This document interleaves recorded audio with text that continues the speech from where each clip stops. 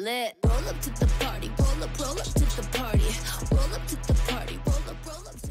Yep, he's done it again. Kris Boyd has done it again. He hopes, well, not so much hope, he's now saying that Reo Hatate will be sold come January. Even though the Celtic manager yesterday, we'll talk about Kris Boyd, and even though the manager said yesterday the fact that his contract isn't up for renewal or even talks, we still have 3 years left on his contract, so there's plenty of time to open up negotiations. But in his wisdom, yes, Kris Boyd has done it again. He expects Reo Hatate Celtic transfer exit soon, as soon as January, if a new contract is not agreed. He then goes on to say in his piece, he says, if he doesn't put pen to paper with a new deal at Celtic, Reo Hatate will be sold. He says he was standout under Ange Postecoglou as they won the domestic treble last season. He's also impressed us in the Champions League, but he found himself on the bench the first 2 games of the season. Brendan Rodgers opting to go to David Turnbull instead in midfield alongside Cal McGregor and Matt O'Reilly. He then said that he's obviously had a fallout. He's had a fallout with Brendan Rodgers. Oh, Kris, oh, Kris, oh, Kris. He said if Celtic can't get him on a new long-term contract, just like Kyogo and influential captain McGregor, he reckons they will cash in when the winter window opens. Oh, Kris, Kris, Kris. They're never going to sell him. They're never going to sell him during mid-season. Not a chance. I could bet you unlimited money that Sevco have. He said, this is where it gets even better. The man went on to say, has Reo Hatate done something to annoy Brendan Rodgers? Perhaps the Japanese midfield player has an attitude problem within the dressing room. Have you watched any of the footage of training before he had his injury, Kris? Because you're talking absolute nonsense. This is where it gets even better. There's possibly a wee streak of arrogance has shone through when the Celtic manager first took charge. Kris, you'll do anything to actually just get people to try and read your paper. Kris Boyd then went on to say, whatever it was, there's clearly something that explains why Hatate lost his place in the team. He lost his place in the team because during pre-season, there was a standout in pre-season, and that was Turnbull. It's as simple as that. It's as simple as that, Kris. You know, something that you wouldn't know about. You wouldn't know about being outstanding during training or playing football, and never mind even scoring. I think David Turnbull's probably scored more against us than what you did. Anyway, let's move on. The chat that Rodgers is eager to get him on a long-term deal. Yes, and that'll come when the time is right. So anyway, he goes on to say it'll be interesting to see how this plays out, because all the signs this far says that Hatate was heading to the exit door, and that's what he thinks. Anyway, tell me what you think about Kris Boyd in the comments section. It says that Celtic are trying to facilitate an offer.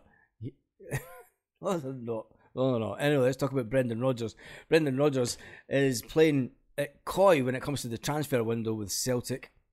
He was asked about Daniel Podence, and this one doesn't seem to want to go away, and it could be the fact that Wolves have got a bit of a problem.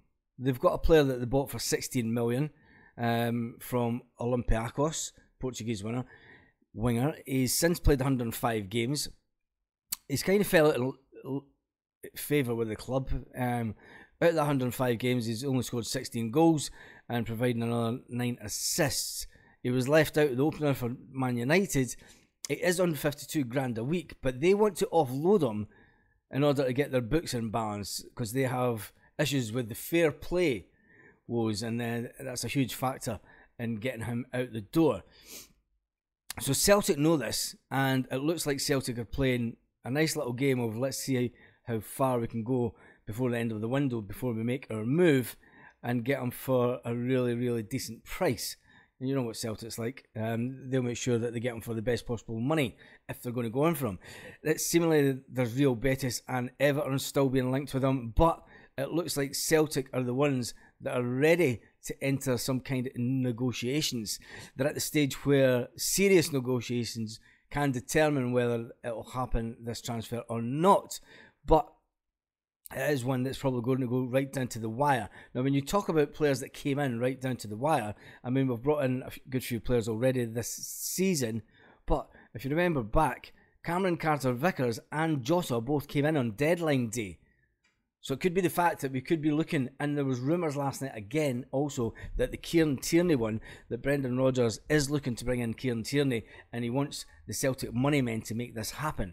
But they are waiting until the near to the end of the window before they're making their move.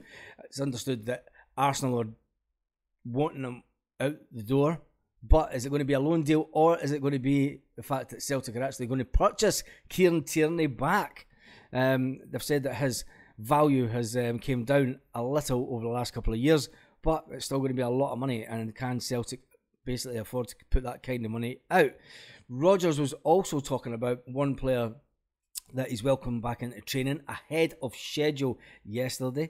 He says that Alistair Johnston has returned to full training following the summer injury that he had in the surgery. He says he's back in training, he's ahead of schedule, he is brilliant.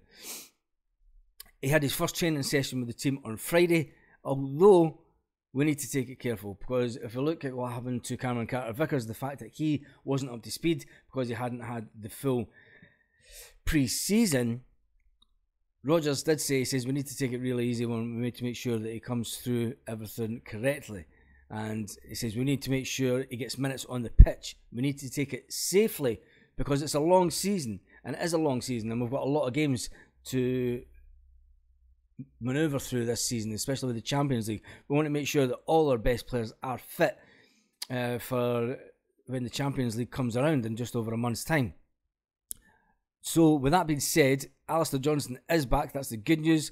The bad news that came out last night after the great news about him signing a new long-term deal, and Stephen Welsh was spotted in hospital with a moon boot on. Now that means he's going to be out for at least 6 weeks, I would have thought, depending on the injury. You're looking at a minimum of 6 weeks anyway, depending really on what he's done. I mean, imagine signing a brand new contract at Celtic the day before, getting all the pictures released, being all happy about it, and then doing yourself an injury the next day in training. You couldn't write the script for Celtic. So anyway, in the comment section, tell me what you think about Kris Boyd.